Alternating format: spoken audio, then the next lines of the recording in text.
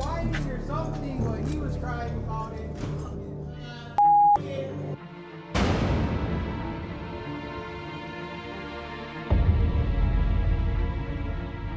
The battle of wills between correctional officers and inmates, we're always going to win. And if they want to mess with me, I can make their life just as hard as they want to make mine. I'm not going to want to go to yard after this. I'm going to shake these guys down.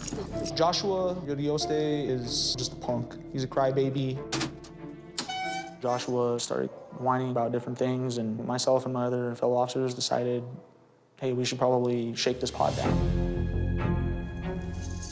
Got a bunch of crybabies. Look at this, man. Stinger. Oh, nice. These guys make these little things we call stingers. They stick these two things in the electrical socket to warm up their water and stuff like that, or make coffee. Well, that's how you can start fires.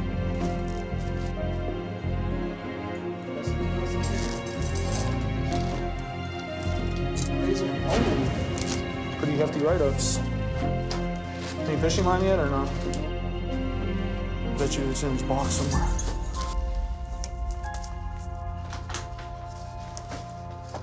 It's gotta be in here somewhere, bro.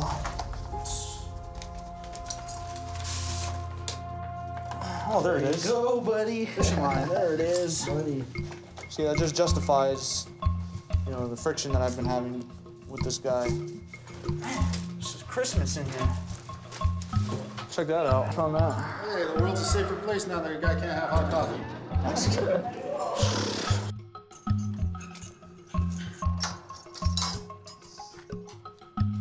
We are taking Joshua to the unit manager's office for disciplinary meeting based off of what we just discovered in his cell.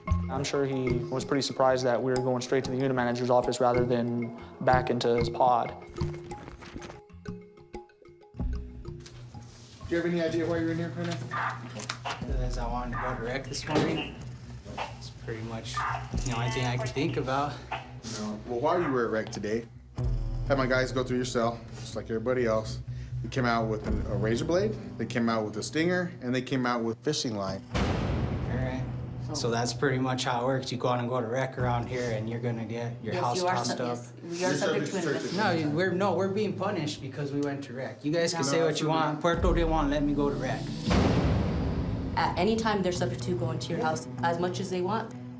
So you're gonna get the misconduct report, and you're gonna face regression. So you'll start 6-1 all over again as effective today.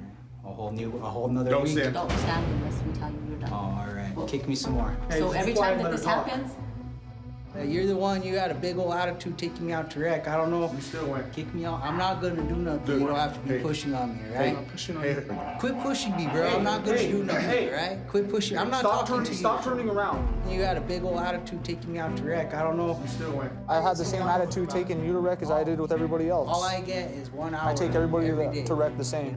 He's trying to turn the focus onto me, when in reality, he was not in there due to anything else other than the items that we found in his cell. He just played the little turn the tables game, and it's not going to work out. You're the reason that you're here in the first place. Step 1 of this program is 30 days. In order to go to step 2, you have to show us as a committee that you're ready to go to step 2. So this is what you got to do. I'm your dog. Kick me. Got it, I don't dog. care. That's how you guys are treating me. Look at this guy over Let's here go. manhandling Let's go. me.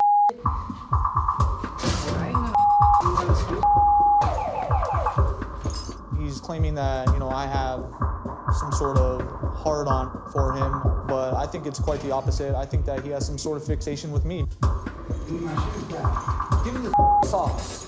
Just be quiet and do your strip search so we can get you back to your house. Oh, well, you put yourself in this position, not us. You know what's funny about that? You guys keep saying that, but you don't know anything about it. Oh, If you okay. say it's alright. You guys want to come in here and round me up? They can come whenever they want and shake down my house. And I'm cool with that. You know, that's their job. But when you're doing it just to single me out and with me, that's when it bothers me. They're gonna take me seriously? I look like I'm 12 years old. My biggest fear is not going home to my wife. Sooner or later, you're gonna have to go face your fear. Put the weapon down! That's what we do every day.